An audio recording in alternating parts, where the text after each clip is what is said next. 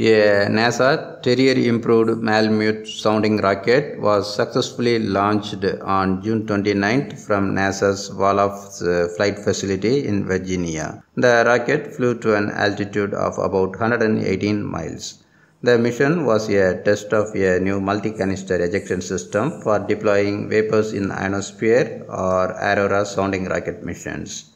During the 8-minute flight, 10 canisters about the size of a soft drink can were ejected in space, 6 to 12 miles away from the 670-pound main payload. The canisters deployed blue, green, and red vapor that formed artificial clouds visible from New York to North Carolina. The rocket, after being delayed multiple times over the last 30 days, flew to an altitude of about 118 miles.